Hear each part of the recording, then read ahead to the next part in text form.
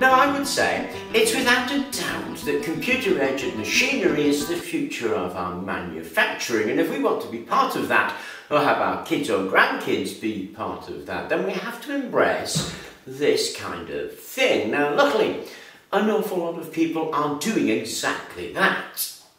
These things, 3D printers, they're appearing everywhere, in schools, in factories, in homes, and they are giving us an advantage. You used to have a huge workshop. You'd need a foundry, a mill, a lathe, a drill in order to produce something that you can produce on this in your home office.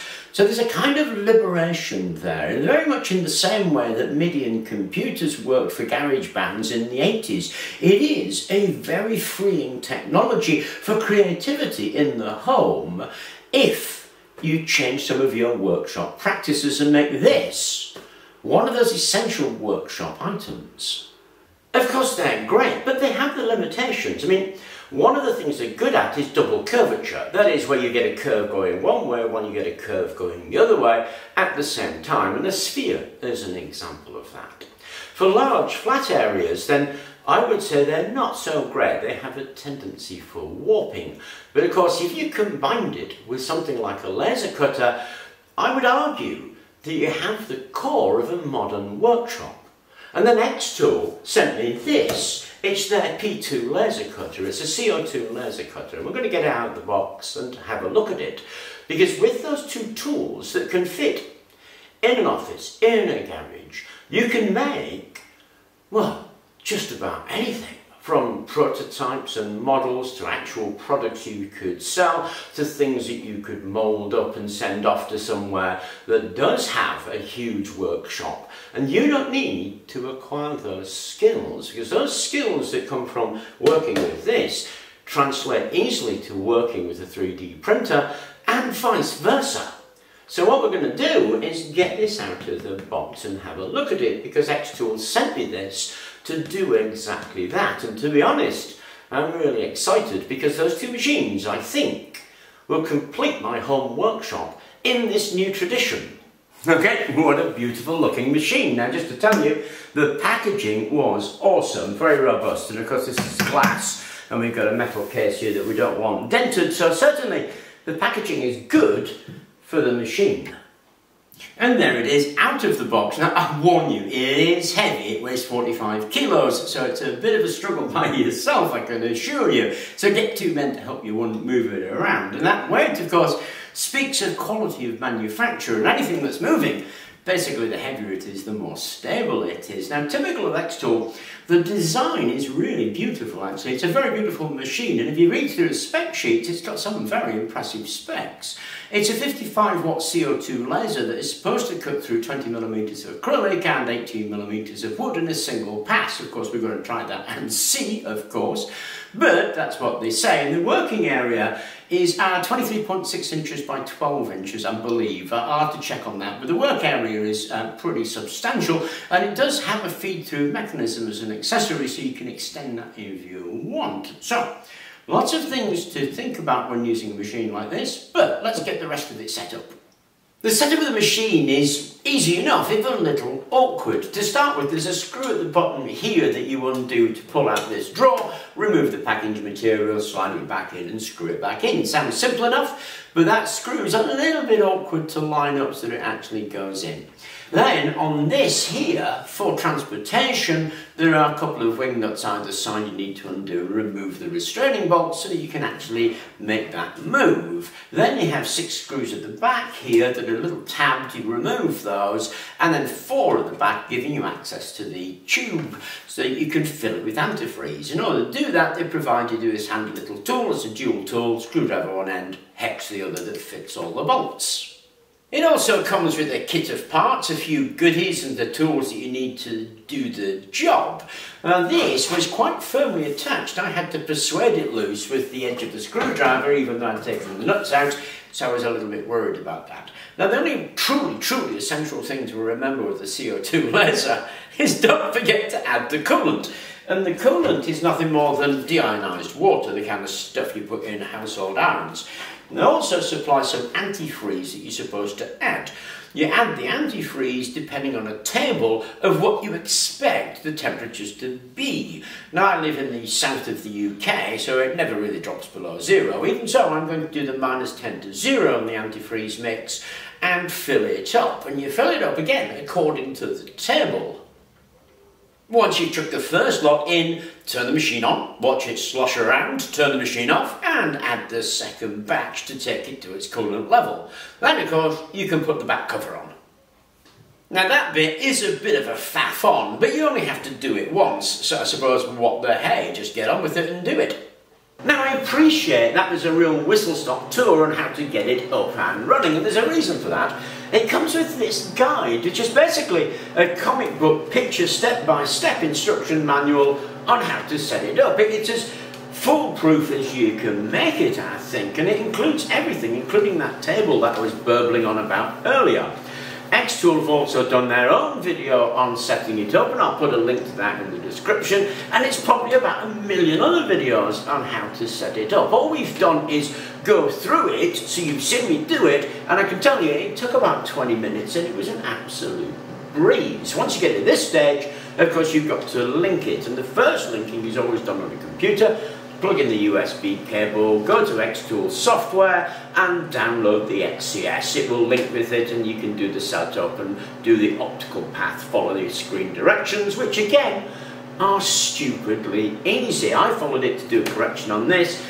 Took, I don't know, 15 minutes. So in total, about 35 minutes to get it up and running, because XTool are adopting that same philosophy that you're finding in 3D printing, and that is ease of use out of the box. Because I think really 2 reasons people shy away from this. One is the fear of it, and the second one is the price of it. I mean, this is about £4,000, which is fairly expensive for a home budget, but fairly cheap for this kind of laser. But the ease of use has been a real issue, because these things were sold for ages, and you paid your money, you got your thing, you got some clunky software with it, and a wave goodbye, good luck, and it took you quite a lot of learning to get to use it. You had cooling systems, you had ventilation systems, and you had the machine itself. It was quite a challenge, to be honest. Everything here is in the box. The ease of use has been a huge issue for them, and they've done an awful lot to sort out that ease of use, because it took me no time at all to get up and going to be able to cut something out with this new laser. And when you look at it and feel the build, then you're thinking of maybe it's like the bamboo labs of the laser cutter world, and that's no bad thing. It's a nice piece of equipment. I've reviewed other reviews and people who have done reports on this after using it for a year, and they're all very positive. There's a couple of things that are possibly a negative, and I would say that that's the front screen. It doesn't have an actual front screen, it's just got this next to useless menu and a start button. So maybe XTool could look at putting something on a screen, and maybe look at storage, because there is no local storage with this. Everything you're going to do, you're either going to send by Wi-Fi, you set the Wi-Fi up, or plug in your computer and send it by computer.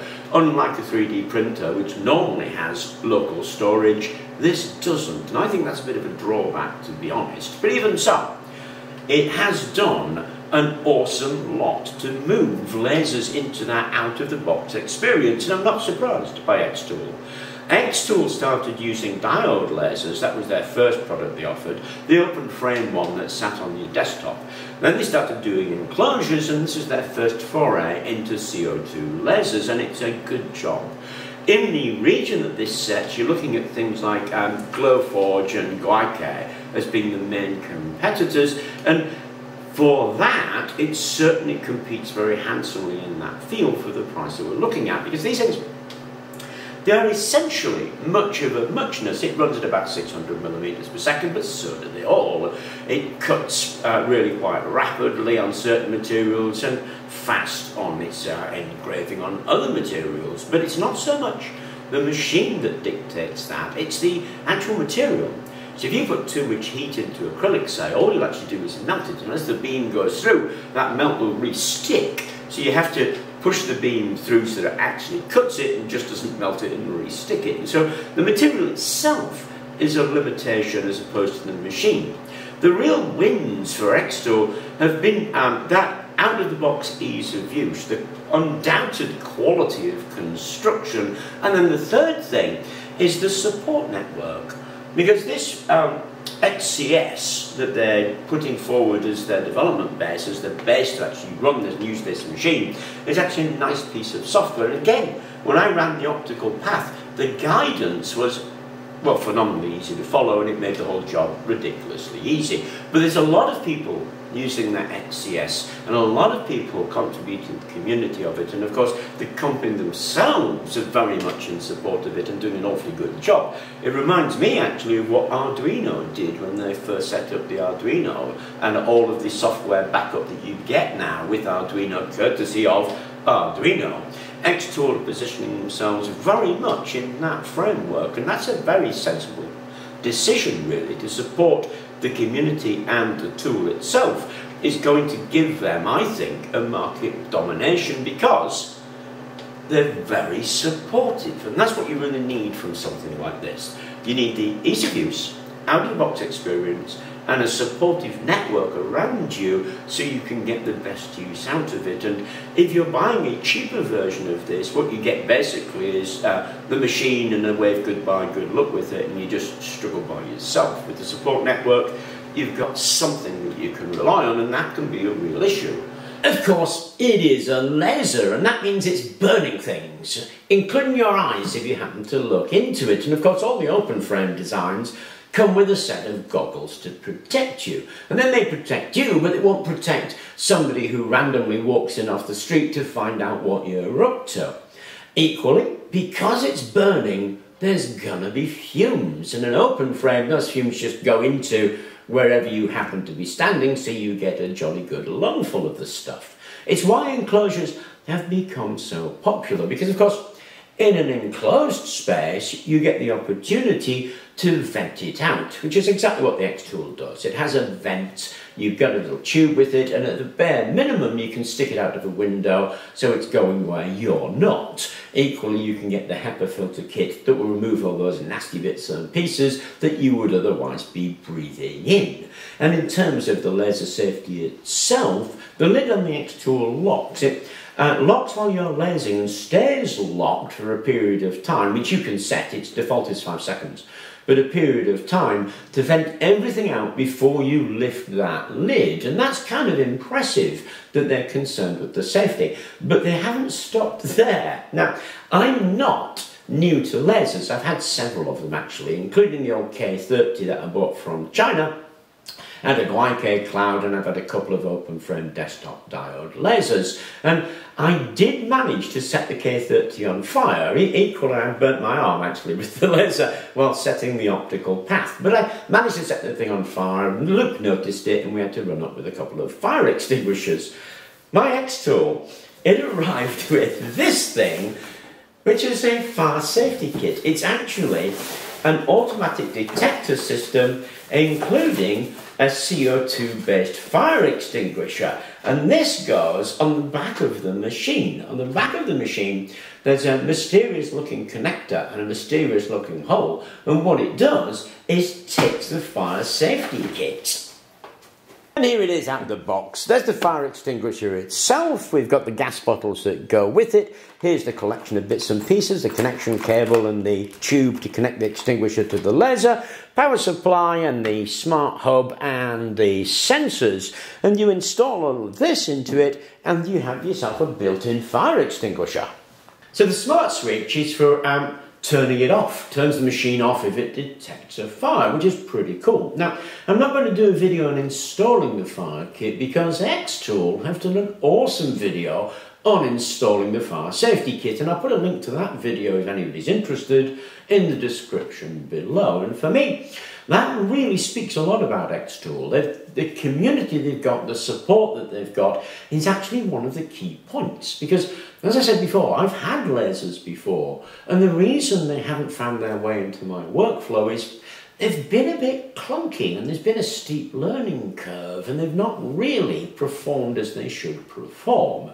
In terms of XTool, with that out-of-the-box, ease-of-use, community support experience, which certainly from my first views of it seems to be there, then they've ironed out a lot of those issues that have kept laser cutters in the shadows as far as I'm concerned. These things have been sold a lot as a standalone piece of equipment for building a business around, and there are lots of people who have done that and made successful businesses. But that's not my use case. I do an awful lot of prototyping, and one thing that's not seen on the videos is how much background work is involved in prototyping something, because you always make mistakes and you don't know until you've printed it and something doesn't quite fit, so you've got to go back to your design and then reprint it until it fits. So there's a degree of iteration that goes on that I'm expecting the XTool to speed up, because I'll be able to use much cheaper materials just to make sure that everything actually fits and lines up before I do a 3D print.